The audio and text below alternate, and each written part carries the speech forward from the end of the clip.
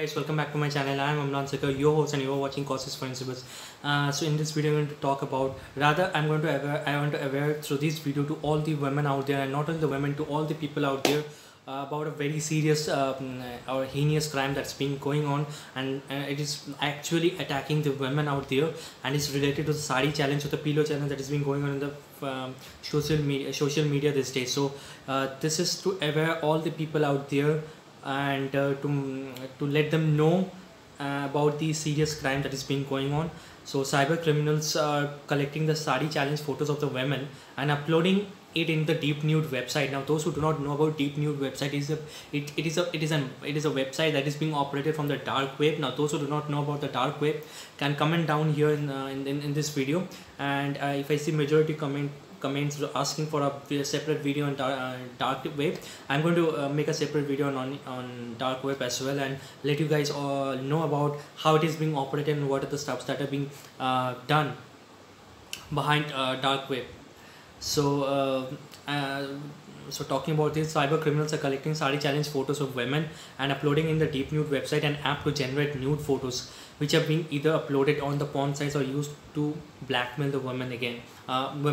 So guys, whoever is watching this video, just not only watch it or like it, also share it as much as possible, so that you can aware as much people as you can through this video. So it is a controversial website that was in the news for all the wrong reasons last year, yes, before being shut down, and has gone again operational. Not only that, this time it seems to have caught the attention of the Indian cyber criminals who are using it to prey on women.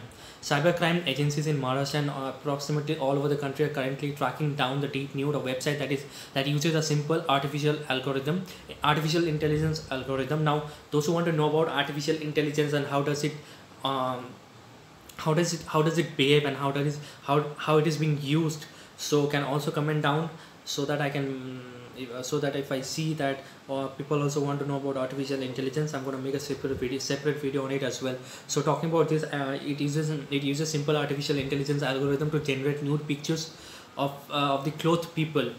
The website requests a user to upload any picture, and within seconds generates a nude version of the subject of the picture, which are typically of women. Experts say that once a nude of any woman was generated, the possibilities for misuse were endless. Already information about some women being targeted has started trickling in. So guys, this is a very serious crime going on, and it can be anyone. It can be you, it can be your mother, it can be your mother, wife, sister, girlfriend, friend, anybody. So please be aware, of it, get educated about it, and those whoever asking for these challenges, and those whoever participating in this kind of challenges, please do not do this, and delete all your photos and keep your photos as private as you can, and also secure your phone or laptop or Facebook with strong passwords, antivirus, anything.